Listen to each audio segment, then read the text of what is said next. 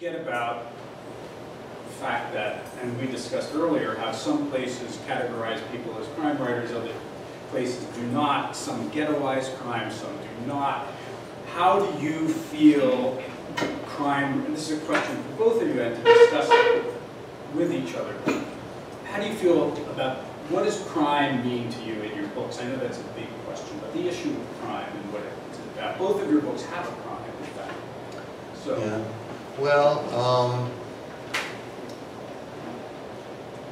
I think we both use it to bring forward something else, right? I mean, I don't really read, I don't really write primarily to figure out who did it.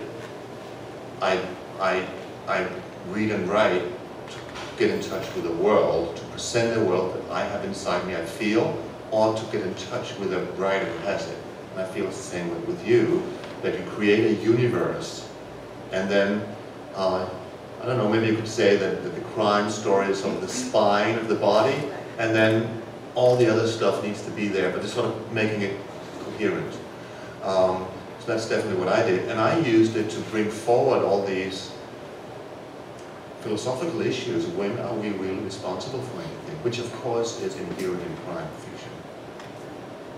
Yeah, I agree completely. For me, I can't imagine having a book without a crime in it, because that's the way I think of story.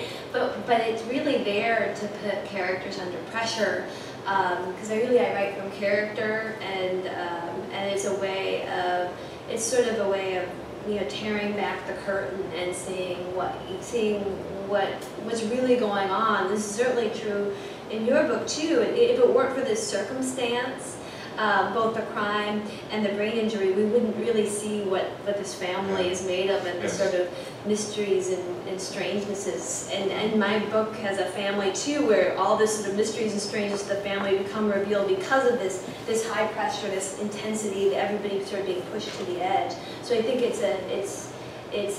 device would be to diminish it. It's not really a device. It's a method, I would say. A what, sorry? A method. A method of getting at something. Yeah.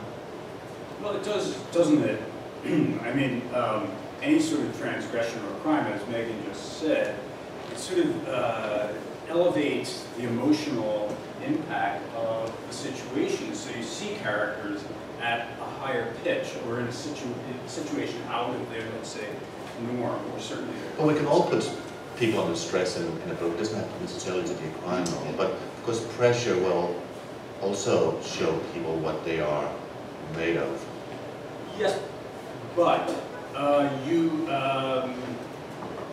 I think it sort of enables this sort of having a sort of crime. It sort of peels off the layer to the unconscious in some way. It lets a lot of stuff that, you know, it isn't just like having a bad day at work kind of pressure. It's really showing what you're made of, showing what you really do in certain circumstances. When sort of all bets are off, when it's sort of pushed against the wall, which I think we certainly see among all the family members in your book. So, I mean, in some ways you could say that all genre books are about everything being at a higher pitch, whether it's horror or melodrama or any of these things.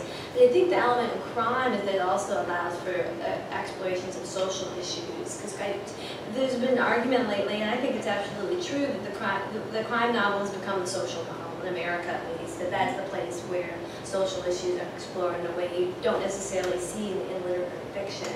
And I think that's one of the